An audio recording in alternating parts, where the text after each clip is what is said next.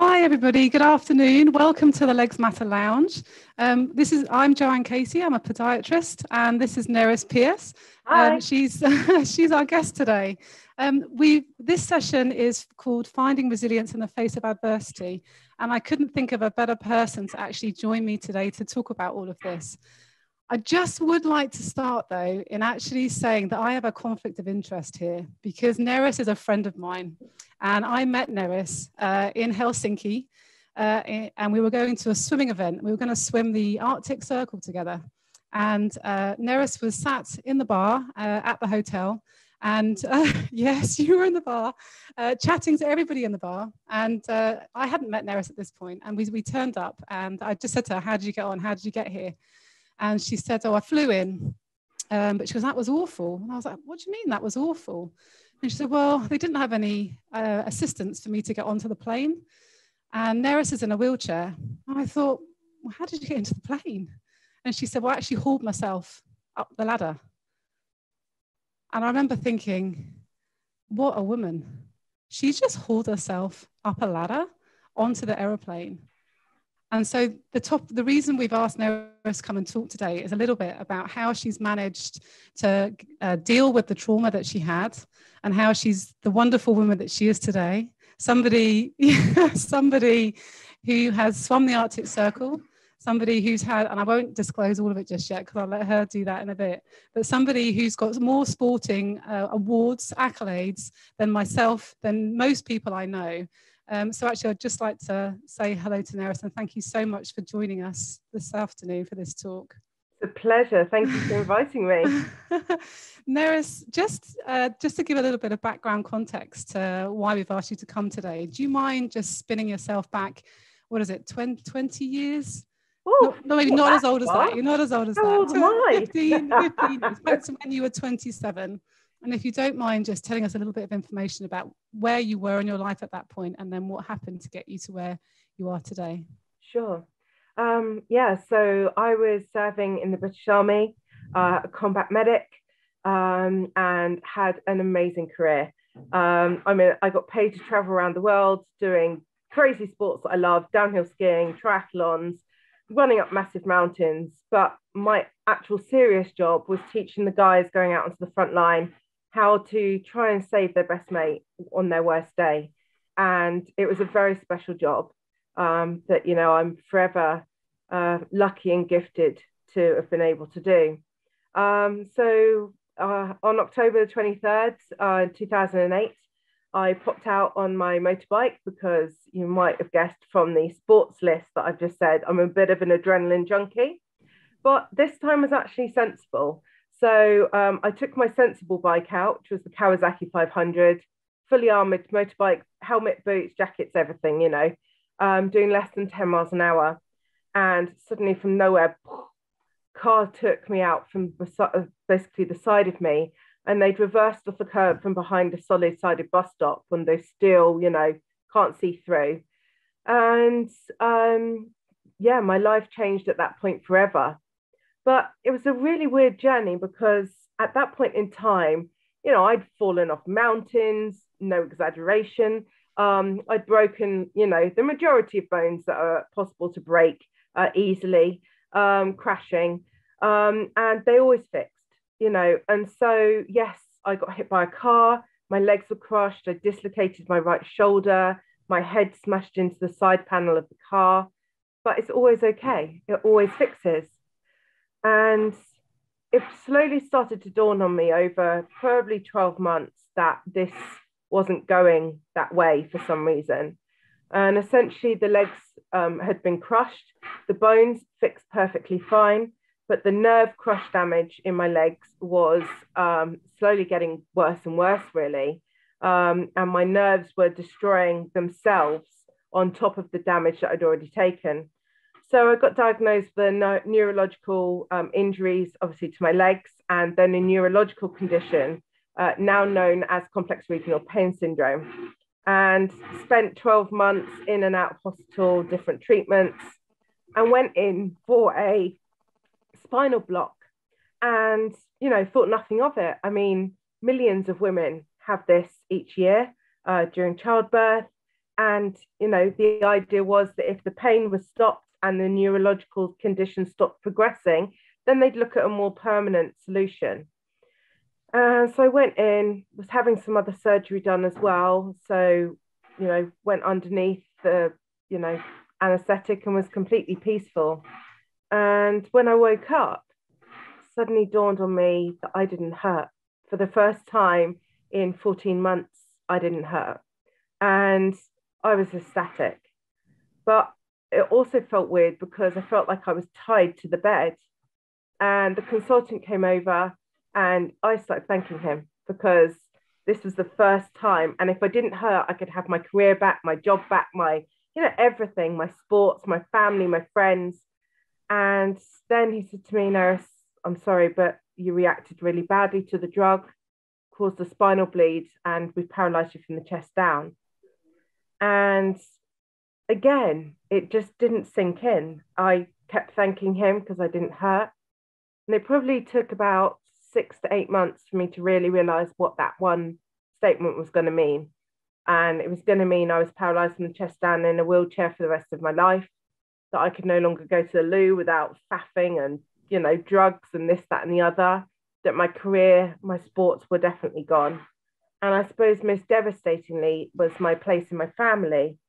You over the years grow kind of a balance that works for your family and your friends, and in an instant gone. And I suppose it was about 4 years that I was bedbound. It affected my blood pressure. I was on steroids, a ton of nerve drugs, that meant that I wasn't really making any sense. I put on 8.5 stone, and was literally just a creature existing in a bed, that had 24-hour carers, and my life was done. I tried to commit suicide because I really felt that my friends and family would be better if I wasn't here, because they weren't going to have to show up each day, and spend time on me when I was never going to be anything. And my life was, done. And this charity walked in, this massive guy. I still remember, I'm lying in my own bed at home, all the carers, machines. He walks in and he's like 6'4", and he goes, "You're going skiing with Blesma, and it's in Colorado, America." And he just walked back out. I was just like, what on earth? I was like a lunatic. And needless to say, this amazing charity called Blesma, a few weeks later, had me first class BA, flying me out to America, Denver, carers, my sister, and I was going to go skiing. And I had no idea how this was going to happen because I was bedbound, couldn't be in my wheelchair for more than a couple of minutes without fainting. And now suddenly they were going to put me at the top of a mountain. But, too drugged out of my face to really argue, off I went. And when I landed there, the mountains were breathtaking. I was back to competing in the army, those blue skies, the jagged mountains, the sun beating off the snow, and my heart lifted. This used to be me. About 2 hours later, I absolutely hated it. Now, most of you will probably heard of a Weeble toy, those round bottom toys that kind of fall over one way, bounce back up, fall over the other. Weeble, Weeble, Weeble. That was me. I literally moved 20 meters in about, 2 hours. And I was at the point of just get me out of this stupid contraption. So essentially, they'd strapped me into a Ninja Turtle shell, clipped me onto one singular ski, and kind of gone, there you go, with no abs and no balance. Ski. And I begged them to let me out. The ski instructor came over, grabbed hold of my jacket, was like, just put some effort in. And that was it. I was gone. I was like, what? This guy can't see that I want to love this. I want this to be me. And every time I fall, I hate myself and I hate my disability more and more. And I took a deep breath and I thought, sod this, that's it. I'm going. I want away from this guy. And off I was. Got to the bottom and I turned around to him and said, just get me out. But he wasn't there. He's unclipping his skis about 50 meters away, running over like some Bambi. he turned his camera around, pressed play, and in that moment he changed my life, because he hadn't skied me to the bottom. I skied myself to the bottom. And if I could do that, what else could I do? Mm. And I suppose that's where my journey to meeting Joe and competing and, you know, getting to the point of, you know, now I've competed for Great Britain, Wales, I hold 9 world records. And I never could have imagined that, you know, when I was laying bedbound wanting to end it, you know. And so I owe everything to the people around me and crazy people like Joe who are willing to go, okay, paralyzed and chest down, and you're going to get into a fast flowing river. I don't know you, but that sounds like a great idea, you know, and just going with it, because it takes my friends and my family to go with the flow and to also struggle with the things, as you heard Joe talk about. The first time I met her, I'd had to drag myself up a set of metal stairs and back down again to get on and off the plane, because it was either that or don't go. And, you know, it's a constant battle, but the people around me having good humor and a very thick skin definitely helps. I mean, Nerys, I've probably said this to you before, many times before, but it's an absolute pleasure to really to know you and to see your ambition and your desire. And I know, and for me, actually, as your friend, it's difficult sometimes to actually watch. We had this discussion the other day. It's difficult for me not to go, how can I help you? How can I do this? But actually, you're more than capable the whole time. And I have to keep telling myself that. But one of the things, I guess, you know, is that when you go and do these things, the precautions you have to take to make sure you don't get injured. So, for example, when we did go and swim in the Arctic Circle, both you swim skins. So for people that don't know, that's without a wetsuit. So Nerys swims without a wetsuit. She doesn't need any buoyancy aids. Now that's a very controversial sort of just statement I've just made there. She doesn't need a buoyancy aid wetsuit. She can swim perfectly well on her own. But of course, because you're paralyzed from just above your belly button, isn't it? Yeah, from my chest. Yeah, my bra strap. Your legs sink, don't they? They don't float. So yeah. You use a toe float to lift your legs up.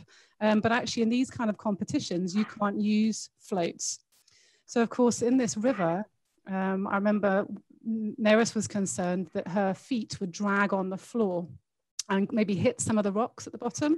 So, you know, thinking about, I mean, with having neuropathy, which you've just said you have, the healing process is slower. So any injuries that you get, like grazes from the rocks, along the river, is actually going to take you 2, 3 times, maybe 4 times as long as something else. Yeah. So of course, you know, those are the kind of considerations that you have to take into place. Yet you still do it.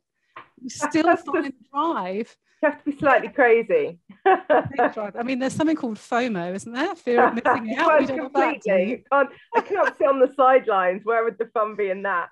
But, you know, you're completely right that even sitting in my wheelchair, which, you know, you kind of take, you know, the same as you guys standing on your legs or in shoes, you have to make sure that your shoes fit properly, that your socks go on properly. If you have a neurological deficiency or some form of you know, problem that makes your leg skin or the bone or muscle or whatever more susceptible to breaking down, you have to take that extra care. And even a wheelchair that's designed obviously for paralyzed people, I still have to be aware of how long I've sat in it, how long since I transferred, have I shifted, and my legs at an angle, because when you're struggling with neuropathy, any amount of pressure against, you know, one point, solid point in your legs can form a pressure sore. And you won't know about it. That's the thing. You don't even know about it. The same as with diabetic ulcers, you know, before you know it, you look down and, you know, got this massive hole in your leg. And I completely, you know, I've had to deal with things like that because, as you said, I scratched my feet in that swimming competition. And, you know, that was 6 months from really tiny, small little cuts of having to specially dress it, make sure that it was cleaned, make sure that I was changing my socks and my shoes, taking my shoes off so I got air to the wound, you know, all of those things. And, you know, I know you find it quite, you know, kind of head messing that I have to set an alarm to turn over at night every 3 hours.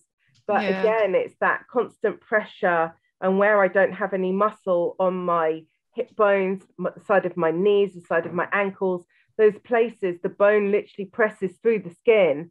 And if I don't take the pressure off for every 3 hours, essentially I'm stopping the blood flow, and that area of skin dies. So it's definitely been something I've had to learn to do. And I've had to relearn to take care of part of myself that I felt I felt let down by. I expected my legs and my neurological issue to fix. And when my body didn't fix, I felt betrayed by it. So for a good few years, and the time that I suffered from pressure sores was when I almost tried to dissociate myself from the part of my body below my bra line, below my chest, because that part of my body now was what had destroyed my life. And trying to fall in love with all of you again, enough to take care of a part of you that you can't feel, that you can't use. I have to massage my feet every night because they've been sat down in that down position all day. And because there's no muscle movement, they fill with fluid. And, so it's about taking that time on an area of your body that you can't feel and you were betrayed by. And it really took me a long time to get my head around that. And that actually it was learning to care about all of myself again. So I guess if there's people out there that have found themselves in situations like yours, where you felt your world was taken away, you thought that you wouldn't be able to live life in the same ways you did before. I mean, you've gone to an interest of yours, haven't you? An old hobby, sports, being outdoors. Is that the sort of thing that you'd advise other people to think about? What is it that you enjoyed before, and try and find a way to adapt into that new life, really? For certain, some of it is about adapting, but other things is about looking outside of what you were before, because you can always make yourself a better version of you. So before I was army, I was sports, I was climb up big mountains, run as fast as I could until I threw up, and that was kind of what I found bizarrely pleasurable, saying that out loud. But since my accident, yes, I've definitely got back to my sports. But it's also been about discovering other parts of myself. I never would have spoken like this in public before my injury. I got bullied at school. I was never any good at English, really bad dyslexia. And, I just never would have considered speaking. And, being injured made me kind of look at other things that I could do with my life to help me care and help other people. And when someone said to me, some of that, Nerys, could be talking about the struggles that you've had in an honest and open way, and going away and learning how to do that, and learning that I can draw. I mean, don't ask, you're not getting any live demonstrations, Joe, but the fact I can draw and that I enjoy coloring in, and that I was like, what? I mean, arts and crafts never been my thing. Far too ADHD, crazy adrenaline seeking, far too busy. But actually, I found that it relaxes my head and gives me space. Going and doing singing, never would have done that before my injury. Yeah, so, they're saying that recently, aren't they, about singing? Singing's coming up. We've just got a question in the chat, Nerys. It says we've got many patients who lack the motivation to heal or to stop conditions getting worse. And this can be for a number of reasons, including low mood or self-doubt. Do you have any advice that you can give to people? I guess actually that's what we've just been chatting about, isn't it? Picking up another hobby and activity. There are other things though, and I've struggled, I've spoken about it here, with depression, anxiety, suicidal thoughts, and it took me a long time to realize that it was okay to talk about that, and that talking about it allowed you a way to start moving forwards and healing. And, lots of these people that do have maybe a chronic condition that's causing a wound to either not heal, or, it's tiring dealing with this day in, day out. And you just want to go, oh, for God's sake, just fix yourself. And, it's very hard, because that then drags you down. You go back to your doctor, they say it's not any better. They say you're not taking care of yourself. And, you know, it's a really horrible depressive cycle. So definitely reaching out and speaking about the reasons that maybe you don't want to take care of yourself or that part of you, because it could be that they feel let down, you know, by that part of their body or by their history or just by luck. You know, I got hit by a 55-year-old woman reversing off a curb. You know, it was just one of those things that happens. But, you know, you do get a little bit of the why me. So definitely reaching out and asking for help. Obviously speaking to other people that have been in the situation, because it is all well and good, a doctor, a podiatrist, a medical specialist telling you that it's not healing, the things that you need to do. But sometimes that's quite a hard thing to listen to. And speaking to medical professionals, you can feel kind of, you know, like you don't have the experience, or maybe, you know, they're professionals and you're just this, you know, lowly kind of human with a leg problem. And talking to other people from my point of view with spinal injuries and about the routines that they did and how it improved their lives, and hearing about what it allowed them to do, really started showing me that actually my legs hadn't let me down, my body hadn't let me down, but that by not accepting it and not moving forward, I was kind of holding myself in that pattern, and I was stopping myself from having a life that I could still have. So there are lots of things involved, and coping strategies. Do you know what? I've got one of the most amazing coping strategies here. Well, let's see. And that is, you know, Archie bug. And when I'm feeling like I can't cope or I don't want to do it anymore, or, you know, it just sitting with him purring and him just accepting me for who I am, spinal injury and all, and wheelchair, you know, just lifts my heart and goes, right, do you know what? For my children, for my family, for my animal, whatever it is, I need to massage my legs. I need to change my socks. That came out wrong, didn't it? And, you know, I need to make sure my shoes are on properly. You know, all of those things, that my leggings aren't twisted, that my seams are flat, you know, things. And it does feel tedious when you say it out loud. When it becomes a self-care routine, it is easier somehow for me to deal with. But I completely feel those people that, and I still struggle with it now. You know, I was talking with you that I'd been struggling with my mood and feeling depressed and, you know, less than and a burden again. And we all do it, you know, whether you've got an injury, a chronic condition, we all as humans have up and down times, and that's okay. It makes us human. But being able to talk about it, or just take a minute to go, do you know what, it is okay that I'm not on form today, and not giving ourselves a hard time. And, you know, we were talking about self-criticism and you know, it is so hard to not allow that to become the habit, and the habit to be smiling and taking joy in the things around you. It's I remember asking you last year, what is it that drives you to? So a little bit of background here. Nerys pushed herself in her hand cycle across America.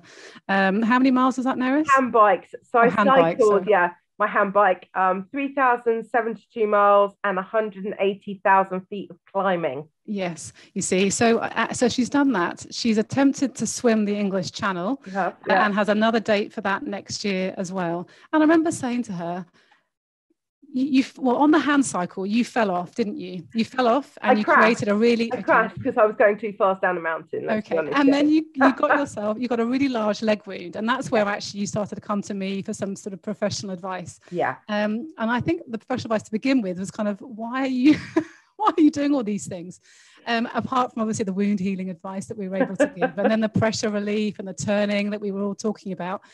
But I remember saying to you, what is it that drives you to do it?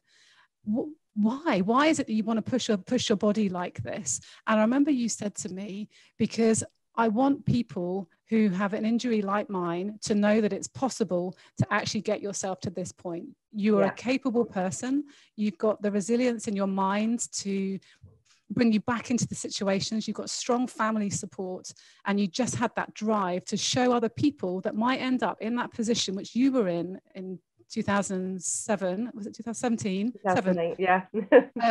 Where you were lying on the bed and you thought your life was gone, and yet you want to show people that you can do these things.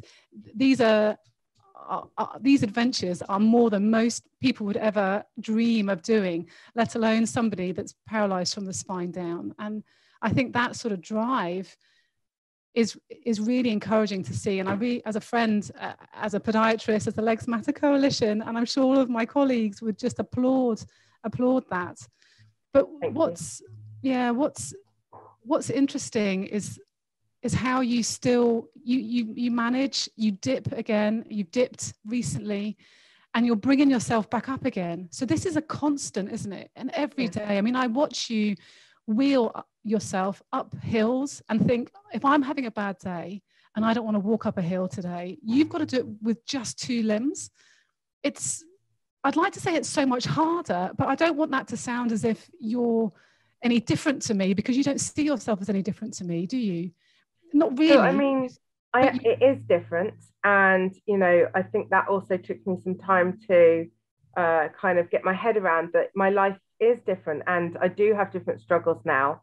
But as for the emotional side, see, I told you he would come for emotional support. For the emotional kind of roller coaster, you know, we had it, and I had it before I got injured. You know, you'd have times where you felt on top of the world, and then for no real reason that you could put your finger on, times where you felt not so great about yourself or about the situation. So I do think it's a completely like human, normal, you know, mentality and things that our brain does.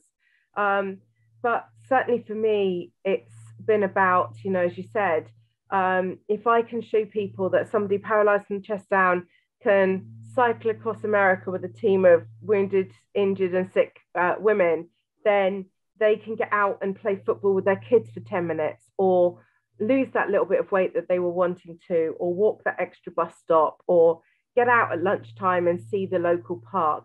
You know, the goals don't have to be massive, but by my goals being massive, it allows people to just see that small changes for them are possible. And, you know, I'm forever grateful in some ways to the accident and to the injury, because it's allowed me to affect in a positive way people around me that I never met, that I never will meet, and obviously to have a positive impact on my family and friends still. But you know, I've learned so much about myself since my accident that I never would have learned, I feel, without it. And yeah, my crazy goals were always me, you know, before I got injured. It's got nothing to do with my injury, you know, my choice of Ironmans and so on before I got injured are just as nuts. But yeah, for me, it's about saying to people, do you know what? You can make small changes and make a massive difference to your life. And by making a massive difference to your life, making you happier, you affect the people around you. And, you know, it's that spider's web that one person affects 5 others, they affect 5 others. And if we all make small changes to make each other happier, to make the world kinder, it sounds really cliche, but that's kind of what like pushes me to pick, you know, really like mind-blowingly big events. And sometimes not succeed. You know, Joe mentioned I tried to swim the English Channel last September and got 9 hours in or so and got dragged out the water talking about Harry Potter invisibility cloaks, because I had a hypothermia and a body temperature of 32. So, you know, it doesn't always go to plan, but actually failure isn't final. You know, it's only final if you stop pushing forwards. And, you know, success also isn't final, because you succeed at one thing and inevitably you want to succeed at something else. So always just keep pushing forwards, and for sure, small changes, small goals lead to amazing bigger things. I mean, one of the reasons we've asked you to come on today was to talk about your resilience, but also this week particularly is about Legs Matter. And it would almost seem that, well, legs matter, and we talk normally about the mobile legs. Yes. Your legs are immobile. And actually they almost matter more in a way, because you're not even aware that they're there in some ways. You've just spoken about thermoregulation in your body. So that's all the neuropathy again kicking in. So, you know, this neuropathy has affected your body, it's affected your legs, and actually it's the importance then of your legs actually mattering, because without your legs, with wounds to your legs, you then couldn't do half the things that you do. You couldn't go and swim in the English Channel if you had an ulcer on your foot. It's so dangerous, because before you realize there's a problem, you're in hospital with sepsis, or you're in hospital with a massive infection, because if I don't look at my legs and visually inspect my legs and my back, and the areas that I can't feel, where my bra strap sits, anything from there down, if I don't notice small wounds, they get infected and turn into something massive. And it's definitely been for me that looking over my body and taking care of all of my body has freed me from a lot of the problems. I mean, I still struggle. I scratched my legs the other week doing a 24-hour charity swim in a sea pool out near Clevedon, Marine Lake it's called. And I didn't realize there were barnacles in there. It's the sea. I'm not quite sure why I didn't figure that out. But my feet again dropped to the bottom and dragged, and I scraped my feet up, and only when somebody said to me, "Oh my God, you're bleeding, Nerys," when I got out, I was like, "Oh, great." And then it meant that I then for the rest of the swim had to be really aware of, the depth, and ask people, how deep is it here? Because again, those small wounds then meant that I had to use wound dressings and wound care, and some antibiotics to get on top of it. And, and I'll be healing that for the next 4 months. So it definitely is that if I take a little bit of time each day, then it stops me spending large amounts of time either completely out of my wheelchair and out of the things I love, or in hospital. So I'd say to those people that are struggling with the motivation to look after a part of their body that is maybe has some chronic or long-term issues, is that if you just take that little bit of extra time, it will save you months in the future. But again, that took me a very long time. It's easy for me to say now, but it took me a very long time to get a grip of, and to actually really figure that out for myself. Yeah, Nerys, it's an absolute delight to have you on today on Legs Matter for this session, and you're an absolute inspiration. I mean, I've said that to you several times, and I'll probably continue to say that again and again and again. And I'll continue to worry when you get in and out of a car, when you end up swimming, when you push yourself across the channel. These are all natural things for carers, relatives, healthcare professionals to care and worry about people. Absolutely. But you are your own person, and you are superhuman. You're a superwoman. So much. And actually, if people are listening today, I know they can't not be inspired by your story. And a huge thank you for joining in this session with us today. A pleasure, and thank you for bringing me on. And I just hope that something out there can help somebody who's struggling with things right now, and just to know that it does get better.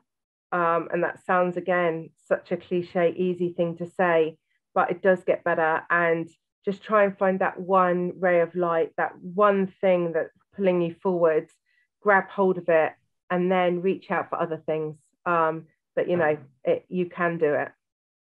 Thanks. No, so just a couple of messages in the chat here that I'm looking at. Not that I need to say these things to you, I think we've said it, but you're amazing, Nerys. You're so brave and inspirational. You're right, small changes are possible. Again, so inspirational. Thank you very much. So this has been a really great talk, and I know you don't need to hear all that stuff, but we'd like to say it to you anyway. So you are great, and I am proud to be your friend, and I know everyone here is really appreciative of you popping on. It's been lovely to chat with you.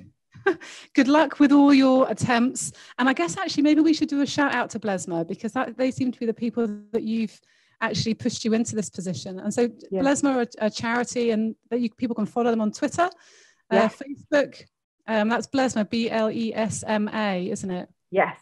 Yeah, and hopefully people might be able to help. Well, you're doing many sporting events in aid of them. So if anybody follows Nerys, hotdiver.com or something, hotdiver. Nerys Pearce is the Just Giving Nerys Pearce 13. And yeah, I'm on Instagram, Nerys Pearce, and Twitter, Hot D Diver. Okay, lovely. Thank you, Nerys.